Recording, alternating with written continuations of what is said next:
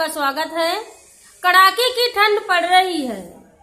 बुंदेलखंड में पारा घट करके 6 डिग्री सेल्सियस तक दर्ज किया गया है। ठंड की वजह से यूपी में अभी तक में लगभग 147 लोगों की मौतें हो चुकी हैं। बांदा में पिछले हफ्ते एक किसान की मौत ठंड की वजह से हो गई। उसकी मौत सुनते ही अधिकारियों और प्रशासन और मीडिया का उसके घर में तांता लग गया था। ये खबर फेसबुक, यूट्यूब और व्हाट्सएप में छाई हुई है। सबके मुंह से यही सुनने को मिल रहा है कि उस किसान के घर में, उस गरीब के पास में न तो पहनने के लिए गर्म कपड़े थे और न ही ओढ़ने और बिछाने के लिए बिस्तर थे। इस बार की ठंड ने कई गरीब और असहाय लोगों को नहीं छोड़ा। सरकार हर साल ठंडी में कंबल का वितरण करवाती है। अच्छी बात है कि कंबल का वितरण सरकार की तरफ से होता है और होना भी चाहिए, पर क्या सच में ये कंबल उन लोगों तक पहुंचता है जिनको सच में कंबल की जरूरत है? उसकी क्वालिटी क्या है? ये आकलन करना सरकार के लिए उतना जरूरी नहीं होता है जितना जरूरी कंबल बंटने के समय उनकी फोटो खींचना, उनका वीडियो बनना होता है।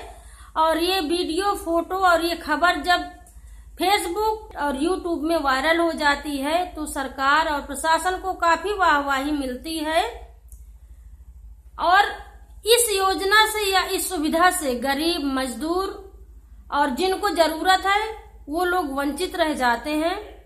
तो इसको एक बार पलट करके देखने की, इस पर चर्चा करने की जरूरत है। इस बार की ठंड और कोहरे ने तो लोगों का जीना हराम कर दिया है। कई दिनों तक इतने घने और विकराल कोहरा था कि मुझे अपने पड़ोसन का घर तक भी नहीं दिख रहा था। कोहरे और ठंड की वजह से ट्रेनें इतना लेट हो गई कि लोगों को भारी मुसीबत का सामना करना पड़ा। कई दिनों तक लोग स्टेशन पर बैठे रहे, पर स्टेशन में उनको किसी भी तरह की ठंड से बचने की सुविधा नहीं मिली है। 7 तारीख को मुझे भी दिल्ली जाना था और मेरी भी ट्रेन 3.5 घंटा तक लेट थी। कई दिन तक तो ट्रेनें रद्द कर दी गई हैं और कई दिन तक तो 12 घंटे से लेकर के 18 घंटे तक ट्रेनें लेट थी। हर बार ये समस्या ठंडी के सीजन में आती है और आती भी रहेगी, पर इस समस्या से निपटने के लिए पहले से कोई खास इंतजाम क्यों नहीं किए जाते? कोई ऐसा हल क्यों नहीं निकाला जाता है ताकि इस मौसम में भी इस समस्या का सामना न करना पड़े? तो ठंड से बचने के लिए अलाव की व्यवस्था की जाती है। कई रैन बसेरा भी बनाए गए हैं, पर इनकी हालत भी बहुत खराब है। हमने ठंडी पर स्पेशल रिपोर्टिंग की है और रिपोर्टिंग के दौरान हमको पता चला है कि कितनी गड़बड़ और कितनी दयनीय हालत है इन व्यवस्था की।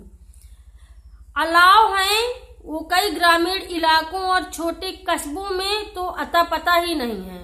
जो रैन बसेरा बनाए गए हैं, कई रैन बसेरों की एकदम जर्जर हालत है और कई रैन बसेरा ऐसे हैं जहां पर दूसरे लोगों के कब्जे हैं। ललितपुर जिले में एक रैन बसेरा है जहां पर बिजली विभाग का पूरा सामान ही भर दिया गया है। ऐसी स्थिति में लोग कहां पर जाएं, क्या करें?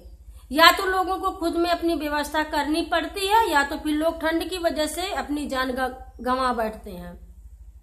तो मुझे लगता है इतनी अव्यवस्था है सरकारी तौर पर और इसको एक बार ठीक करने की और पलट करके देखने की जरूरत है ताकि ठंड से मरने वाले लोगों की जान को बचाया जा सके। ठंडी से बचने के लिए सरकार ने एक और घोषणा की है।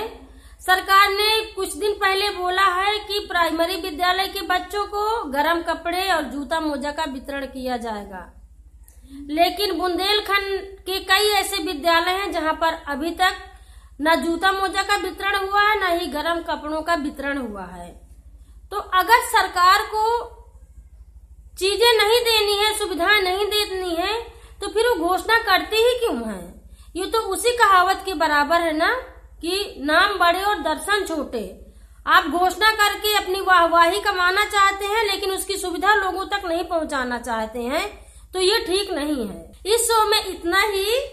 अगले शो में फिर मिलते हैं करारी बातों के साथ में। तब तक के लिए नमस्कार और मकर संक्रांति की आप सभी को बहुत बहुत बधाइयां और शुभकामनाएं।